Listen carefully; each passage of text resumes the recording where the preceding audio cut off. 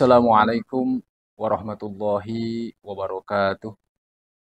Alhamdulillahilladzi ja'alal lughatal arabi ahsanal lughati.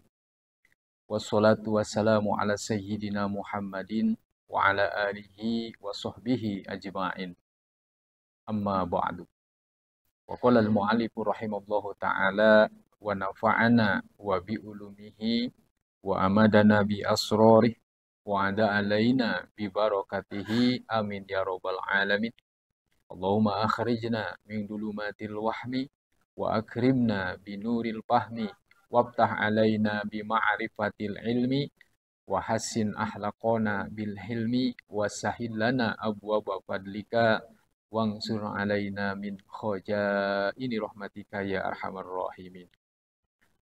Hadirin kaum muslimin yang dirahmati oleh Allah, alhamdulillah, hakikat kudrat iradah Allah Subhanahu wa taala pada kesempatan yang sangat berbahagia dan di tempat yang insya Allah penuh barokah ini kita masih diberikan kesehatan dan kesempatan oleh Allah Subhanahu wa taala, sehingga pada kesempatan yang berbahagia ini insya Allah kita akan melanjutkan kajian kita pada kesempatan kali ini, yaitu kajian kitab Al-Jurumiyah, yang mana sebagaimana kita ketahui bahwa di dalam kajian ini yang pertama kita akan membaca kalimah satu demi satu, yang kedua mengartikan, dan ketiga mengetahui kedudukan kalimah yang akan kita bahas pada kesempatan kali ini atau tarkibannya. Yang mana pada kesempatan kali ini insyaallah kita akan melanjutkan kepada isim mansub atau isim yang wajib dibaca nasab nomor kedua, yaitu tentang masdar. Di antara isim yang wajib dibaca nasab atau isim mansub yang semuanya ada 15, alhamdulillah di pertemuan sebelumnya sudah kita bahas yang nomor ke-1, yaitu tentang maf'ul bih. Dan yang kedua, yang insya Allah sekarang kita akan bahas, yaitu tentang masdar atau disebut dengan maf'ul mutlak. Baik, kita mulai saja.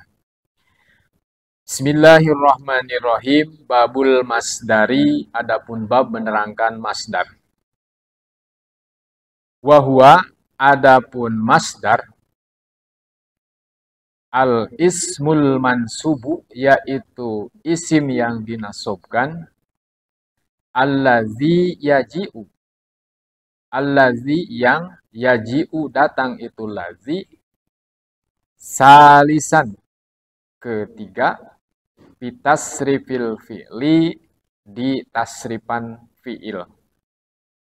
Nahwu kaulika, contohnya seperti ucapanmu doroba yadribu dorban. Seperti lafaz doroba yadribu dorban. Wahwa, adapun masdar, kismani, itu terbagi atas dua bagian. Labdiun, satu masdar labdi, wa ma'nawiun, dan kedua masdar ma'nawi. Fa'in wafaqo, maka kalau menyerupai atau menyamai atau sama, apa labduhu, lapadnya masdar, menyamai atau menyerupai atau sama lapadnya masdar, labdo fi'lihi, dengan lapad fi'ilnya, bahwa maka adapun itu masdar labdiun, itu masdar labdi. Nahwu kaulika, contohnya seperti ucapanmu kotal tuhu kotselan. Contohnya kotal tuhu kotselan. Kotal tuhu, saya telah membunuhnya.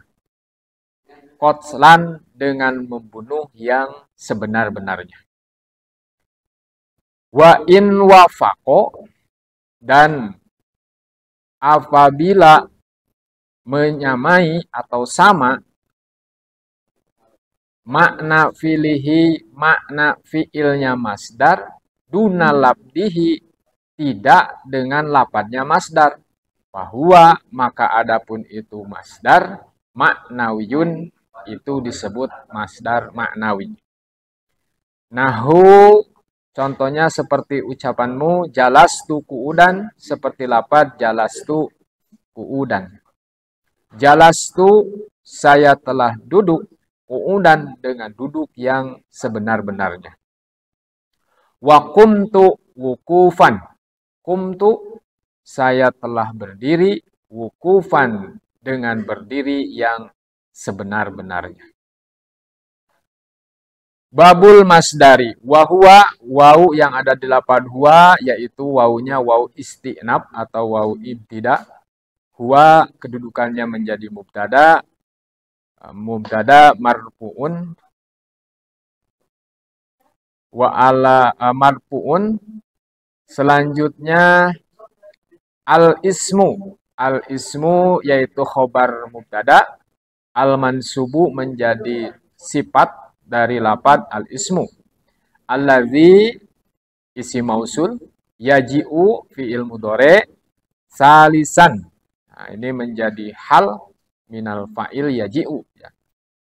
Selanjutnya pitasrifi, yaitu jar majrur, fi huruf jar, tasrifi menjadi majrur. Tasrifi mudhof, al-fi'li mudhofun ilaih. Nahwu, ini kedudukannya menjadi khobar mubtada mahdupun. Takdiruhu wazalika nahwu. Selanjutnya doroba yadribu dorban. Doroba fil madi, yadribu fil mudhari, dorban masdar. Wahwa, waw istibnab, huwa lapad huwa menjadi mubtada, kismani menjadi khobar mubtada, labdiyun badal, wa ma'nawiyun ma'tub alal lafdi, fa in wafaqo, fa fasihah. Selanjutnya wafaqo fi'il madi mabni alal fathi fi mahali jazmi, labduhu menjadi fa'il dari lafad wafaqo. Labdo fi'lihi, labdo menjadi maf'ul, labdo mudhof, fi'lihi mudhofun ilaih. Baik, kita jelaskan maksudnya. Kata musonib, yang disebut masdar atau disebut juga maf'ul mutlak, wahwa al-ismul mansubu alladzi yaji'u salisan pitasrifil fi'li. Jadi yang disebut masdar atau maf'ul mutlak ini adalah isim yang dinasobkan, yang datang atau berada ketiga pada tasrifan fi'il. Sekali lagi, yang disebut masdar atau maf'ul mutlak adalah isim yang dinasobkan, yang datang atau berada ketiga pada tasrifannya fi'il. Itu disebut masdar. Contoh seperti lapad doroba yadribu dorban. Nah itu ketiga. Doroba yadribu dorban. Ketiga masdar. Atau dari nasoro. Nasoro yansuru nasron. Nah, itu ketiga. Dari fataha. Fataha yaftahu fathan. Ketiga. Alima ya'lamu ilman. Nah, itu semuanya yang ada di sulasi mujarod ya, atau sulasi majid, masdar ini kedudukannya berada ketiga ya, dari tasrifan fi'il. Mau dari fi'il sulasi mujarod, mau dari fi'il sulasi majid, apakah itu sulasi majid warna awal, contoh seperti akroma yukrimu ikroman, atau sulasi majid warna sani, contoh istahroja, ya bab kedua, contoh seperti lapad in kasaro yan kasiru in kisaron, atau ijtama'a yajtami'u ijtima'an. Sulasi majid warna salis, bab pertamanya contoh istakhroja yastakhriju istikhrojan. semuanya ketiga. Nah, itu yang disebut maf'ul mutlak atau masdar. Jadi yang disebut masdar adalah isim yang ada atau datang ketiga dari tasrifan fiil. Itu disebut masdar. Ya. Baik, kita tulis. Yang kedua, isim mansub itu adalah masdar. Ya. Masdar. Contohnya seperti lapad. Nah, ini dari doroba. Doroba yadribu dorban. Nah, ini doroba yadribu dorban. Nah, ini masdar. Ini fi'il madi, fi'il mudhari, masdar. Itu. Jadi masdar ini adanya itu ketiga dari tasrifan fi'il, yaitu doroba yadribu dorban. Simpailnya fahuwa doribun wa dzaka madrubun. Idrib la tadrib madrubun midrobun. Ini ketiga, ini masdar ya, menjelaskan tentang ini masdar. Selanjutnya dari masdar ini terbagi atas dua bagian. Wahwa adapun masdar kismani itu terbagi atas dua bagian. Labdiun yang pertama adalah masdar labdi, wa ma'nawiyun dan kedua masdar ma'nawi. Jadi masdar itu terbagi dua. Yang pertama adalah masdar labdi, ya. Labdi, yang kedua masdar ma'nawi. Nah, ini labdi ma'nawi. Nah, apa itu masdar labdi dan apa itu masdar ma'nawi? Kata musonib, fa'in wafaqo labduhu fa'in wafaqo labduhu labdo fi'lihi fahuwa labdiun. Yang disebut masdar labdi itu kata musonib adalah fa'in wafaqo labduhu duna labdo fi'lihi, yaitu lapad masdar yang menyerupai lapad fi'ilnya maka disebut masdar labdi. Jadi yang disebut masdar labdi itu masdarnya itu menyerupai kepada lapad fiilnya. Jadi antara fiil dan masdarnya atau masdarnya itu menyerupai atau sama dengan lapad fiilnya. Itu lapad masdar labdi. Jadi masdar labdi ini contohnya atau yang disebut masdar labdi itu kalimah masdar atau lapad masdar sama dengan lapad fiilnya. Contoh seperti lapad dari doroba. Misalkan doroba, nah fiilnya itu doroba, maka yang jadi masdarnya juga dari doroba lagi. Contoh, kalau di sini musonib memberikan contoh dari lapad kotala, ya. Kotala itu bermakna membunuh. Contoh, kotal tuhu kotlan. Nah, kita contoh. Kotal tuhu kotlan. Nah, ini. Kotal tuhu kotlan. Nah, ini dari kotala. Kotala yak tulu kotlan. Nah, ini. Lapan kotala ini, kotlan ini adalah masdar dari lapan kotala. Nah, ini jadi kotala. Fiilnya itu lapan kotala. Nah, ini. Kotala. Terus ini masdarnya kotlan. Nah, kotlan. Nah, dari kotala. Kotal tuhu kotlan. Ya, kotal tuhu kotlan. Artinya, saya telah membunuhnya dengan membunuh yang sebenar-benarnya. Atau aku benar-benar membunuhnya. Jadi, memberikan pernyataan ya dari lapan kotal tuhu kotlan. Nah, ini lapan kotlan ini adalah lapan tasrifan ketiga atau masdar dari lapan kotala. Ini fiilnya. fa in wafaqo labdo pilih ya. Apabila sama antara masdar ya, kalimah masdar dengan kalimah fiilnya, maka ini disebut masdar labdi. Jadi sama lapad masdar yaitu kotala, fiilnya juga dari kotala ya. Karena ini jadi tasrifan ketiga dari tasrifan fiil, ini masdar kotslan, kotaltuhu kotslan. Ya, aku benar-benar sudah membunuhnya. Nah, lapan kotslan ini kedudukan menjadi masdar atau maf'ul mutlak. Ya, jadi sama ya. Kotala bimakna membunuh, kotlan juga sama karena dari fiilnya lapan kotala yaitu bimakna membunuh. Atau dari doroba ya, dorob tuhu dorban. Nah, contohnya misalkan kita ambil dua ya dari doroba. Dorob tuhu dorban. Nah, ini dorob tuhu dorban. Nah, lapan dorob tuhu ini fiil.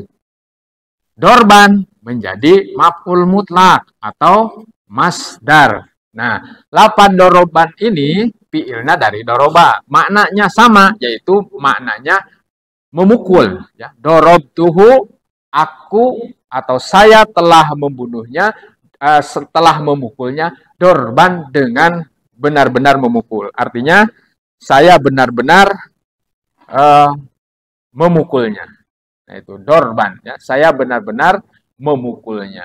Itulah masdar labdi. Jadi masdar labdi itu antara yang menjadi masdar ya, yang menjadi masdar ini kalimahnya itu sama dengan kalimah fiilnya. Jadi sama lapad sama maknanya ya, sama lapad sama maknanya. Kan apa cuma beda kedudukannya. Kalau ini kedudukannya fiil, kalau ini kedudukannya menjadi maf'ul mutlak, jadi maf'ul atau masdar. Ya, sama maknanya. Lapad ini kotala, ini kotala. Maknanya sama, membunuh, ini membunuh. Cuma kedudukannya, kalau ini fiil, kalau ini menjadi maf'ul. Ini juga sama, dorob tuhu dorban. Ini fiil, ini maf'ul. Lapan doroba, ya, doroba ini maknanya memukul, dorban juga sama, maknanya memukul. Lapannya sama, doroba ini doroba. Nah, ya, masdar labdi. Selanjutnya yang kedua. Yang kedua, masdar itu adalah masdar maknawi. Apa yang disebut masdar maknawi? Kata musonib, wa in wafaqo. Wa in wafaqo makna fi'lihi duna labdihi bahwa maknawiyun. Yang disebut masdar maknawi adalah lapan masdar yang serupa maknanya tapi tidak sama pada lapannya. Nah, yang disebut masdar maknawi itu adalah sama maknanya tetapi beda lapannya. Tuh, beda ya, kalau tadi labdi sama lapannya, sama maknanya. Kalau maknawi beda lapan tetapi satu makna. Itu kesimpulannya. Jadi maknawi itu beda lapan tapi satu makna. Contoh, di sini musonib memberikan contoh seperti lapan jalastu qu'udan. Nah, jalastu qu'udan. Nah, ini jalastu qu'udan. Jalastu qu'udan.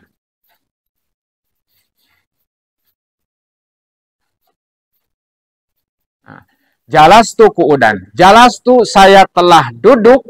Nah, qu'udan dengan benar-benar duduk. Nah,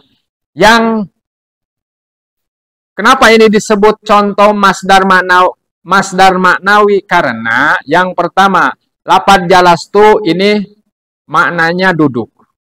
Qu'udan maknanya duduk. Cuma beda lapannya. Jadi beda lapannya tetapi sama maknanya. Ini jalasa maknanya duduk, kok ada maknanya duduk. Cuma beda di lapan. Kalau ini jalasa artinya duduk. Kok ada ya, kok ada ini maknanya duduk. Cuma beda di lapannya. Nah, ini disebut masdarnya masdar maknawi ya. Jadi yang jadikan ininya adalah maknanya, bukan dari segi lapad. Kalau lapadnya ini beda ya, jelas jalasa dengan qa'ada, tetapi maknanya sama. Jalasa duduk, qa'ada duduk. Kalau jalasa ini kedudukannya fiil.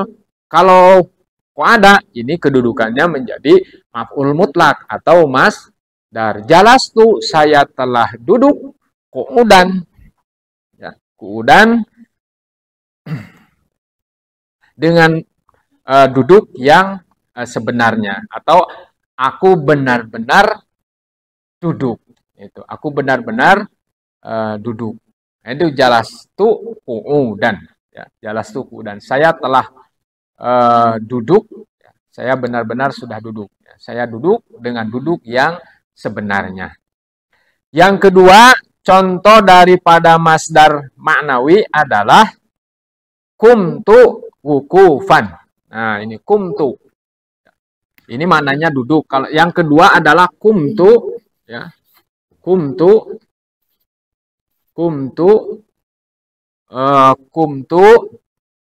wukufan.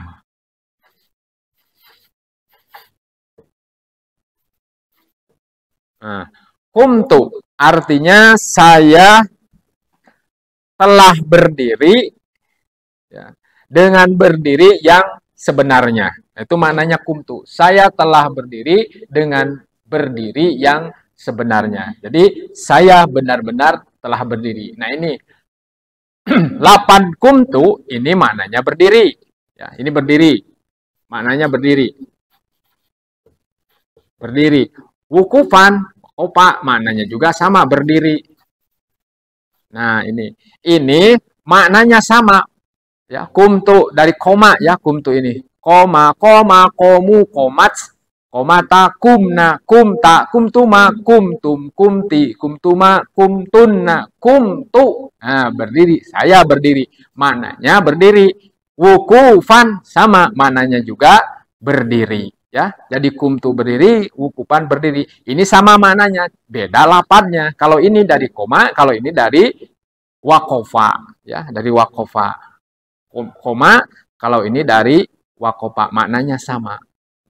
Ini contoh masdar maknawi. Jadi masdar maknawi dengan masdar labdi, ya, perbedaannya kalau masdar labdi antara yang menjadi fiil dan menjadi masdarnya itu sama, lapadnya sama, maknanya sama. Kotala maknanya membunuh, kotlan juga sama maknanya membunuh. Atau ini doroba, ini dorban, maknanya sama, artinya memukul.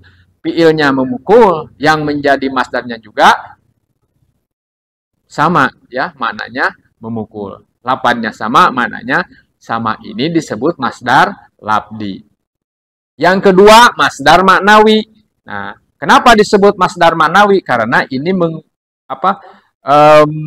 ini kan dari segi maknanya. Ya, kalau dari segi lapad ini sudah jelas beda, ya. Jalasa dengan qa'ada beda, tapi maknanya sama. Jalasa duduk, qa'ada duduk. Jalastu qu'udan. Jalastu saya telah duduk, qu'udan dengan sebenar-benarnya duduk. Nah, jadi yang menjadi contoh adalah maknanya, ya, maknanya. Jalasa duduk, qa'ada juga duduk. Yang kedua, contoh masdar maknawi kumtu wukufan. Nah, lapan kumtu ini maknanya berdiri.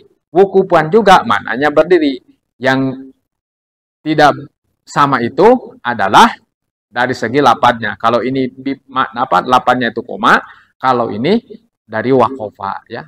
Kumtu wukufan. Ini maknanya sama, ya. Maknanya berdiri, ini maknanya duduk. Cuma yang bedanya adalah dari segi lapad. Kalau ini lapad fiilnya jalasa, yang menjadi masdarnya lapad qu'udan. Ini yang menjadi fiilnya lapad koma, yang menjadi masdarnya lapad wukufan. Ini dari segi masdar. Nah, ini semuanya dibaca mansub, ya, qu'udan. Nah, ini dimansubkan. Tidak dibaca jalastu qu'udun atau ja'akumtu wukufun, ya. Dibaca nasab. Kenapa? Karena ini termasuk isim mansub. Ya, isim yang wajib dibaca nasab. Ini pembahasan dari isim mansub nomor kedua, yaitu masdar. Jadi sekali lagi, yang disebut masdar adalah isim yang datang ketiga dari tasrifan fi'il. Ya. Alladzi ismu al-mansubu alladzi yaji'u sarisan fi tasrifil fi'li. Itu yang disebut masdar. Selanjutnya, masdar ini terbagi dua bagian. Yang pertama ada yang disebut masdar labdi dan kedua masdar ma'nawi. Yang disebut masdar labdi ya itu lapad dan maknanya sama. Ya. Lapad fi'il dan yang menjadi masdarnya itu sama. Contoh dari qataltuhu qatlan. Ya. Lapad qatlan yang menjadi masdarnya itu sama maknanya, membunuh. Terus yang menjadi fi'ilnya lapad qataltuhu maknanya sama, membunuh. Qataltuhu qatlan atau dorobtuhu dorban. Sama itu, lapad, fi'il dan masdarnya sama. Yang kedua adalah masdar maknawi. Yang disebut masdar maknawi adalah lapadnya, lapad fi'il dan yang menjadi masdarnya itu beda, akan tetapi maknanya sama. Sekali lagi, yang disebut masdar maknawi adalah lapad fi'il dan lapad masdarnya itu beda, akan tetapi sama maknanya. Contoh seperti lapad jalastu qu'udan. Nah, fi'ilnya lapad jalasa, maf'ulnya atau masdarnya lapad qu'udan. Nah, ini makna jalasa dengan qu'ada sama, yaitu maknanya duduk. Jalastu qu'udan, ya. Jalastu saya saya telah berdiri, jalastu saya telah duduk, ya, dengan duduk yang sebenar-benarnya. Yang kedua adalah kumtu wukufan. Lapad kumtu fi'il, wukufan menjadi maf'ul. Ini maknanya sama, tetapi beda lapadnya, ya. Dari koma fi'ilnya, kalau masdarnya dari lapad wakofa. Ini sama maknanya, beda lafadznya. Ini pembahasan tentang isim yang wajib dibaca nasab nomor kedua. Mungkin hanya itu yang bisa saya sampaikan pada pertemuan kali ini, yaitu isim mansub nomor kedua. Insya Allah, mudah-mudahan kita semuanya senantiasa diberikan umur panjang oleh Allah, sehingga kita melanjutkan lagi dengan isim mansub yang nomor ketiga, yaitu dorob zaman, ya, dan dorob makan.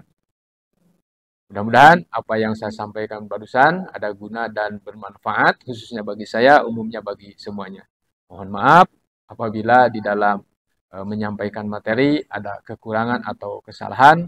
Mohon maaf yang sebesar-besarnya. Akhirul kalam. Wassalamu'alaikum warahmatullahi wabarakatuh.